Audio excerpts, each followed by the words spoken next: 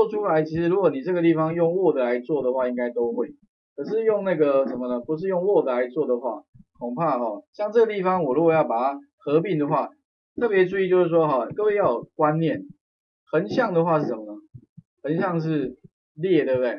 列的话就是一个 row row row，然后纵向的话是什么？纵向就是栏嘛，栏的话就是什么？就是 column。这个观念在那个跟 Excel 是一模一样的所以其实我也教另外的课程。我之前网络上你们查一下 Excel VBA 我也教的非常多Excel VBA 其实里面就是就是 row 跟 column 的观念，也就是表格观念那这 row 跟 column， 那如果说我今天要合并的话，你就必须要加上一个就是叫做 row 什么 span， 就是你要把这两个，那就是等于多少？等于2，就是要把两列合并起来，那你就可以一个 row 比如说我们来看一下，像这样的一个表格，基本上如果说不合并的话，你应该可以做得出来。可是合并的话呢，你就必须要知道说这两个有没有？这两个就是合并，这个本来是一个，那特别注意它是本来是这一个这个是 th， 因为它是标什么？这个th 的话呢是一个栏位的头，对不对？一个栏位的头。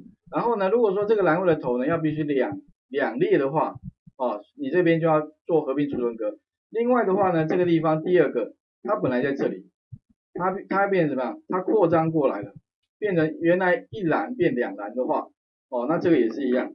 该怎么做基本上我们来看一下这个地方的话呢，前面部分都一样 ，table 部分 border 等于1就没有问题了再来的话也是一样 tr 之后呢，本来应该要画出有这边本来应该画出有4个储存格，可是呢这边的话呢，我们只画了3个储存格。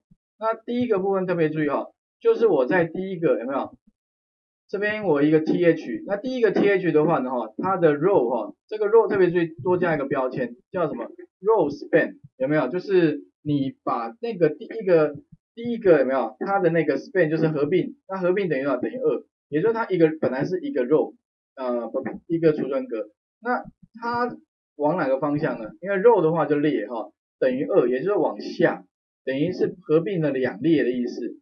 那再来的话结束这个 th， 不过特别注意如果说你这个地方里面没有东西，你什么东西都不放的话，其实你可以放个什么呢？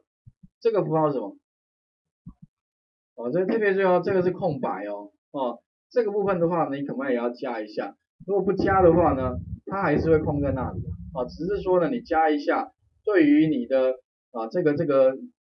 这个完整性会比较高了，因为至少你这边会放个东西那这个部分的话呢是加一个空白当然你在那个有一些工具里面，它会自动帮你产生一个空白不过在这里的话如果程式里面你恐怕要自己把这个空白的这个是一个 NBSP 一个分号。